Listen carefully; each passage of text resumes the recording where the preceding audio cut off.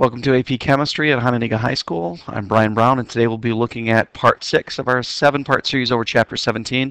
We're going to finish up 17.5 and then take a look at Section 17.7. Now, we looked yesterday right at the end at there are 3 situations that can affect the solubility of a solid in water. And we looked at how common ion effect can have an influence on the solubility. We looked at how pH can have an effect on the solubility. But what we didn't get into yet is complex ion formation. Now, we've talked about complex ions a couple of times, but this is the first time we're really going to get into the formation of it and get in a little bit deeper. So we've seen them, but now we're really going to get into understanding them.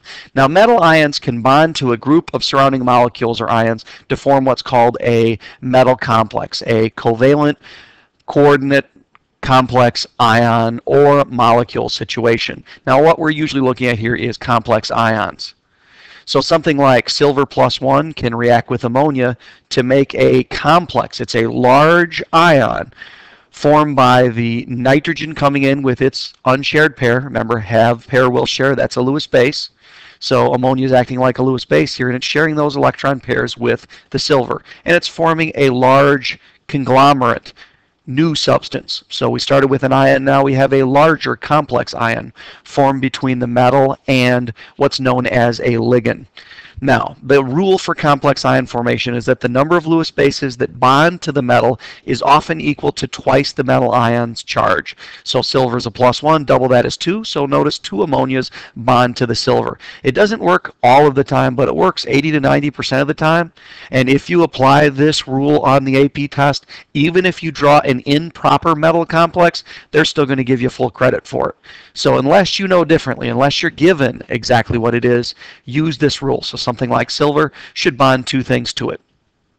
Now, metal ions can act as Lewis acids then. So the ammonia, NH3, has the electron pair in its sharing, so that's a Lewis base. So the metal ion is actually acting like a Lewis acid to form a complex ion with this Lewis base ammonia. Now, that Lewis base is what's commonly referred to as a ligand. So if you ever hear the term ligand, it's the Lewis base that's involved in the complex ion formation. Now, ammonia, cyanide, hydroxide, those are all common ligands. So you'll tend to see when we look at some different metal complex, those are often the substances that are in there. Water and other things can do it too. They just have to be attracted to the metal ion. Now, complex ion formation can dramatically increase the solubility of a metal salt. So if you take a look at something like silver chloride, which has a very, very low solubility, so it's going to have a very small KSP. Well, since silver can complex with ammonia, that's effectively going to lower the concentration of the silver ions in solution, because they're becoming the metal complex, so they're no longer silver ions and can't react with the chloride. Well, that's going to shift equilibrium to the right, which is increasing the solubility of the silver chloride. That's why we're looking at this point, because if you have a low solubility substance that forms a metal cation that will complex, if you add that complexing ligand to it, you're going to increase the solubility of that substance. So you can see a long list here of a bunch of different types of ions that will form metal complexes. Now notice they have large Kf values. That's going to tell you that they shift equilibrium to the right, which means they favor the formation of the metal complex. So when you put any of these things in solution with the various cations, it's going to dramatically decrease the amount of that metal cation solution, which is going to shift the equilibrium far to the right, which is going to significantly increase the solubility of those things. So that's why we're looking at complex ions formation at this point. It's because it can have an effect on the solubility of those low solubility solids. Now, let's take a look at a problem here where we're going to be using this to understand how we can actually increase the solubility in a certain way. To what final concentration of NH3 must a solution be adjusted to dissolve 0.01 moles of AgCl in 1 liter of solution? So that means we want to make 0.010 molar AgCl. That's our intent here. And since the KSP of this reaction, which I don't yet listed right here, since the KSP of this AgCl dissolving reaction is so low, that means not very much of this stuff actually dissolves. So its solubility is going to be very, very, very small. Well, we want to increase the solubility to this amount.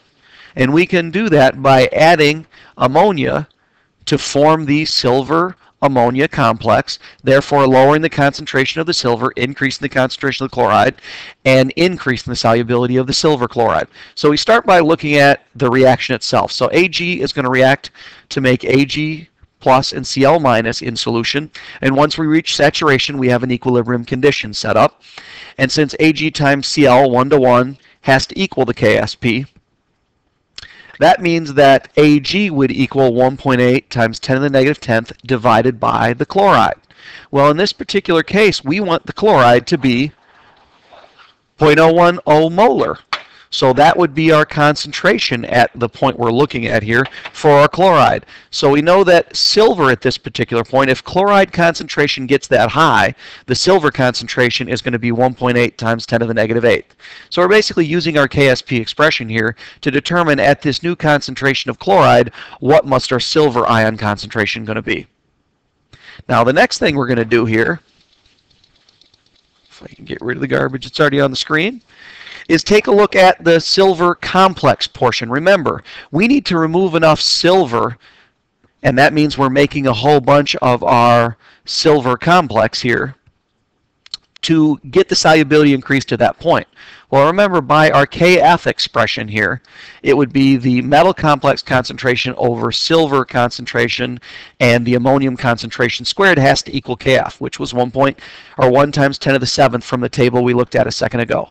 Now remember, just a second ago, we looked at what the silver is basically going to be technically the same as the chloride at that concentration 0.010 molar, but all that silver is turning into this thing. So that tells us that by this equation that the actual concentration of the metal complex is going to be that 0.001.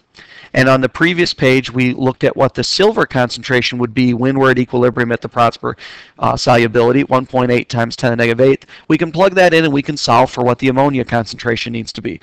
So in order to reach that solubility and dissolve that much chloride, we need 0.20 molar ammonia. So we basically need to add enough ammonia to the mix to end up with a 0.2 molar concentration, and at that point we would have increased the solubility of the silver chloride to the point that we determined.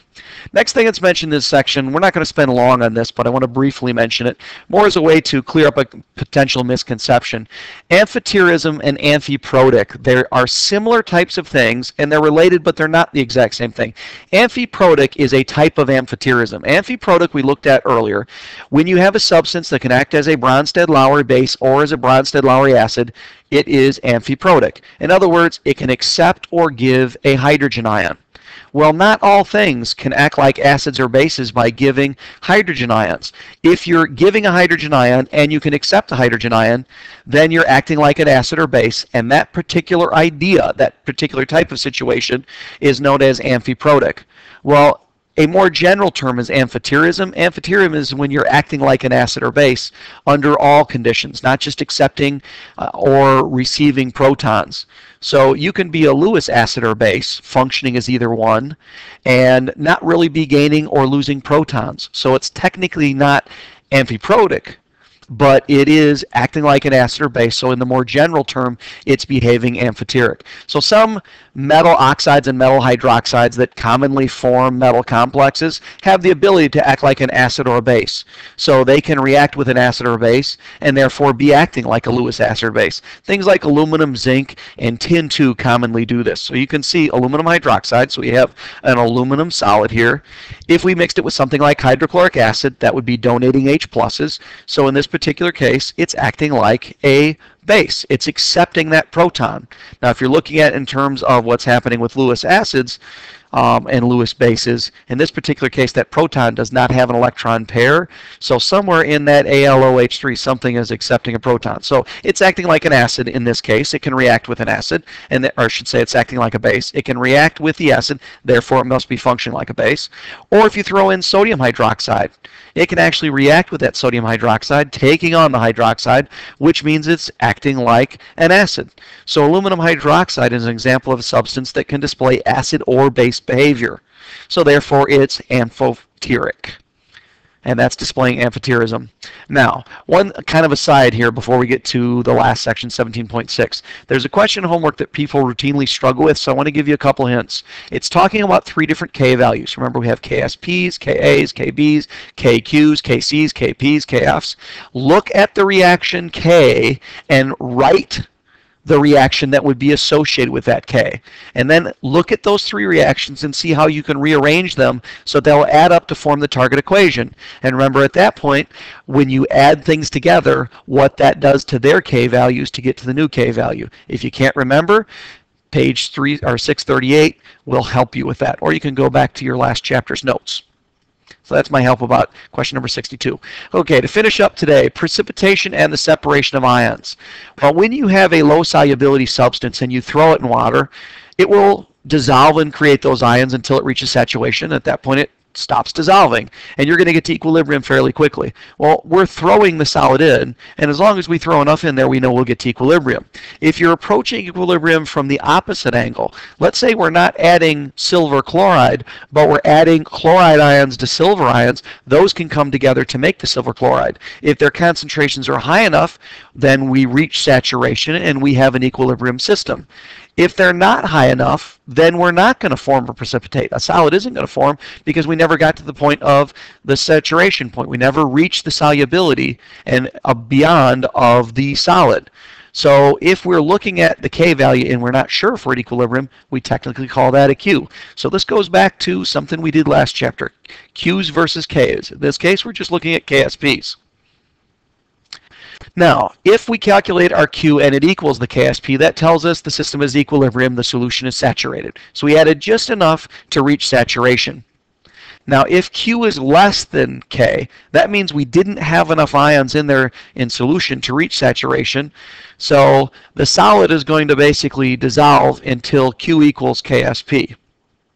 Now, if the Q was greater than the KSP, that means the ion concentrations were great enough that you're going to reach saturation and beyond, and you're going to form precipitate. So what you basically do is compare the calculated Q value to KSP. If Q is greater than KSP, you had enough ions to make a precipitate. If Q is less than KSP, you don't have enough ions to reach a precipitate. You'd have to have more of the ions to reach our saturation point, and therefore you're not going to get a precipitate. And if Q exactly equals KSP, then you're going to have a saturated system, but you didn't have enough to form the precipitate. You don't have any extras. So that's really what this comes down to. So let's take a look at a problem. You've got 0.10 liters of a 8.0 times 10 to the negative 3 molar concentration of lead nitrate, and that's going to be added to 0.40 liters of that concentration of sulfate. Now, the first thing you need to do is evaluate what's going to potentially form our insoluble product here. Well, sodium is always soluble, nitrate is always soluble. Those things are meaningless in these two situations. So what we're really looking at is lead coming together to make lead sulfate, which is a relatively low solubility substance. Now, the KSP for that particular reaction, lead ions plus sulfate ions to make lead sulfate, or lead sulfate dissolving to make lead and sulfate ions, is 6.3 times 10 to the negative 7. So this is a low solubility substance. You don't have very high solubilities. But when you write the KSP expression, that would then be the lead times the sulfate has to equal our K value. Well, if we're not sure, because we've contributed lead ions and sulfate ions, if we're at equilibrium or not, and we're not sure if we've formed a precipitate or not, instead of calculating a K, what we're doing is calculating a Q, because we're not really sure where we're at in terms of equilibrium. Now, keep in mind, we combine two things of two different volumes together. So what does that affect? Think about it. I'm not going anywhere until you process this. What happens to these things when we mix them together and get a new volume? We dilute them. So one of the things we have to do in the process of this problem is calculate what this concentration is and calculate what that concentration is. Now, we know that if this is the molality of the lead nitrate, then that's the molality of the lead. If we multiply that by its original volume, we know how many moles of lead ions we have. If we divide that by our total volume, we'll get the new concentration. And then we turn around and do that same thing for the sulfate.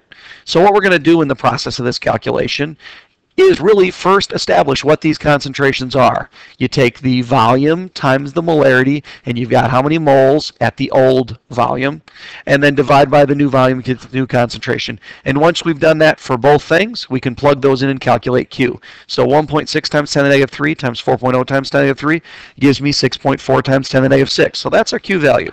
Remember, we're looking at how Q compares to K.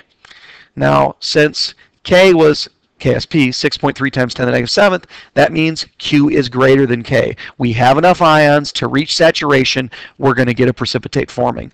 And that ends our 6th set of notes over chapter 17.